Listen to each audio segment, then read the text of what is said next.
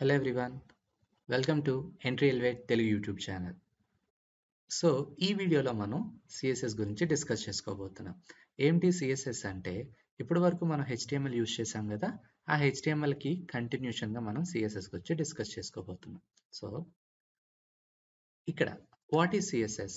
So సింపుల్గా చెప్పాలంటే CSS is the language we use to style a web page. CSS stands for Cascading Style Sheets. CSS describes how HTML elements are to be displayed on screen, paper, or in other media.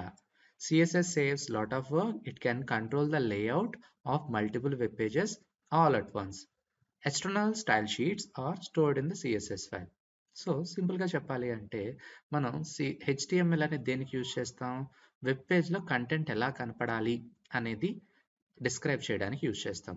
మరి దానికి కంటిన్యూషన్గా CSSలో web page ఎలా style చేయాలి అనే use చేసే language అనమాట.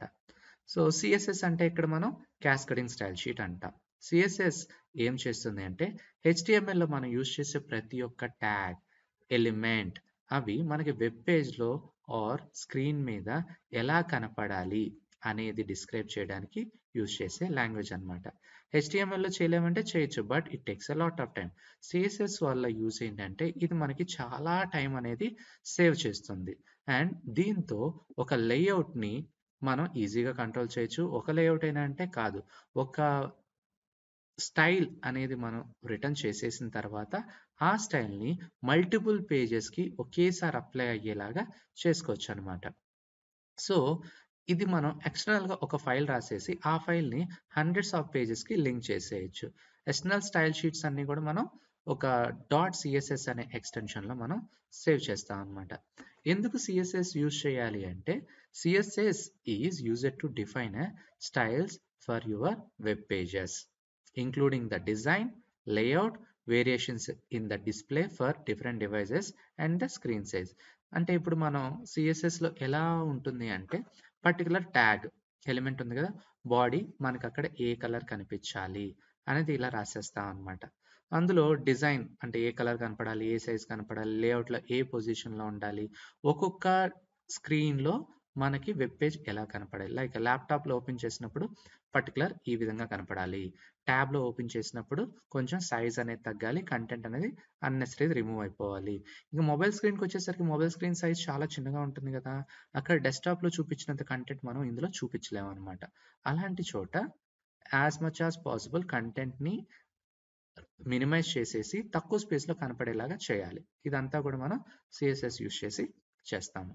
Okay, ఇంకా CSS అనేది చాలా ఒక బిగ్ ప్రాబ్లమ్ని మనకి సాల్వ్ చేసింది. ఏంటది?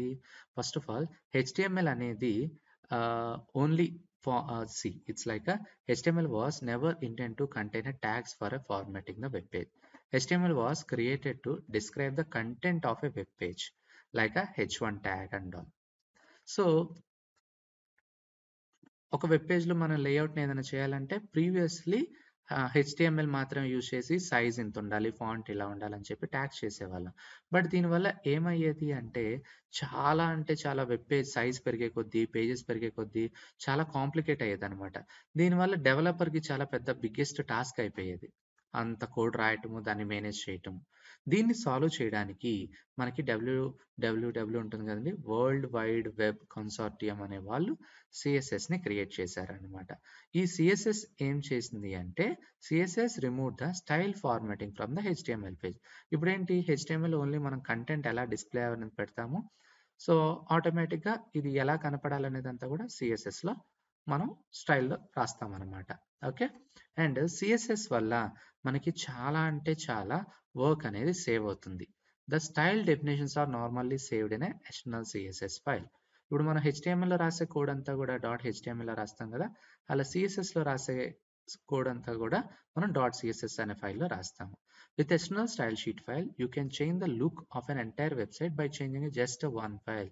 అంటే ఇప్పుడు నా వెబ్సైట్లో ఒక 10 పేజెస్ ఉన్నాయి. ఇప్పుడు 10 పేజెస్లో నేను చేంజ్ చేయాలంటే 10 ఫైల్స్లో చేంజ్ చేయాలి అవసరం లేదు. సింపుల్గా ఒక్క CSS ఫైల్లో మనం చేంజెస్ చేసామంటే అది 10 పేజెస్కి అప్లై అయిపోతుంది అనమాట. This is a CSS introduction. So ఈ కోర్స్ని మరింత అడ్వాన్స్డ్ లెవెల్తో సర్టిఫికేషన్, ఇంటర్న్షిప్, ప్లేస్మెంట్తో కావాలి అంటే వెంటనే entry elevate full stock కోర్స్కి register అవ్వండి.